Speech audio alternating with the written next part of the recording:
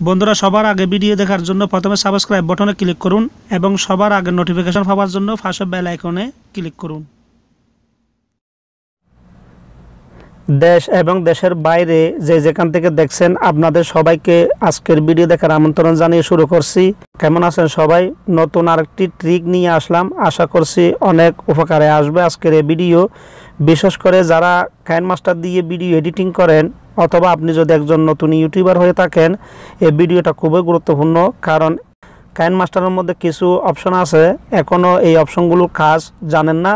যদি জানতে চান অথবা আপনিও যদি শিখতে চান তাহলে ভিডিওটি শেষ পর্যন্ত দেখতে থাকুন। চলুন দেরি না করে দেখে নেওয়া যাক কীভাবে এই অপশনগুলো আপনি আপনার প্রয়োজনে ইউজ করবেন।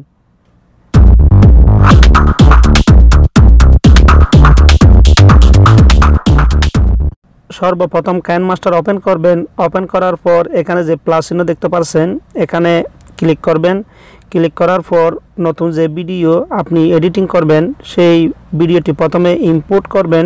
সেই জন্য মিডিয়া ব্রাউজারে গিয়ে গ্যালারি থেকে যে পছন্দের ভিডিও আপনি রাখছেন সেটি ইম্পোর্ট করবেন। ইম্পোর্ট করার পর দেখতে পাচ্ছেন বন্ধুরা ভিডিওটি এখানে অলরেডি চলে এসেছে। এখন আমি যদি একটি অডিও অ্যাড করতে চাই সেক্ষেত্রে অডিওতে ক্লিক করলাম। এখান থেকে একটি অডিও আমি অ্যাড করব, হতে পারে ব্যাকগ্রাউন্ড হিসাবে অথবা এমনি অ্যাড করব যে কোনো আলাদা অডিও। যাই হোক দেখতে পাচ্ছেন এখানে আমি অডিও অ্যাড করছি ভিডিওর পাশাপাশি। এখন একটি মজার বিষয় হচ্ছে এখানে ভিডিও অনেক লম্বা এবং অডিও অনেক ছোট।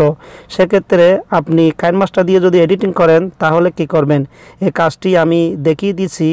অনেক সময় এই প্রবলেমটি হয়, সেক্ষেত্রে এগেন অডিওতে গিয়ে অ্যাড করতে হয়। যাই হোক এখানে আপনি অডিওতে ক্লিক করবেন। ক্লিক করার পর এখানে কিছু অপশন শো করবে, যেমন ব্যাকগ্রাউন্ড। আপনি যদি ব্যাকগ্রাউন্ড হিসাবে রাখতে চান সেক্ষেত্রে ব্যাকগ্রাউন্ডের যে অপশন দেখতে পাচ্ছেন সেটি এনাবেল করে দিবেন।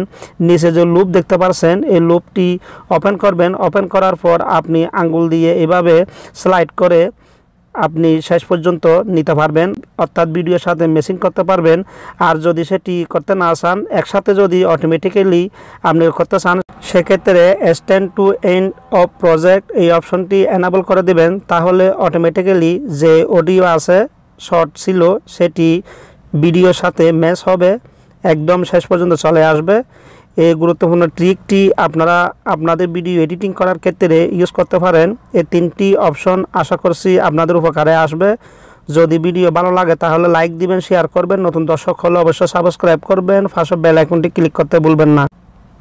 এতক্ষণ ধৈর্য নিয়ে ভিডিও দেখার জন্য আপনাদের সবাইকে আন্তরিক ধন্যবাদ এবং নতুন আরেকটি ভিডিও নিয়ে আসবো। সে পর্যন্ত সবাই ভালো থাকবেন, সুস্থ থাকবেন। অবশ্যই জানবেন টু শিখবেন চ্যানেলের সাথে থাকবেন। আজকের মতো এতটুকু, আল্লাহ হাফেজ।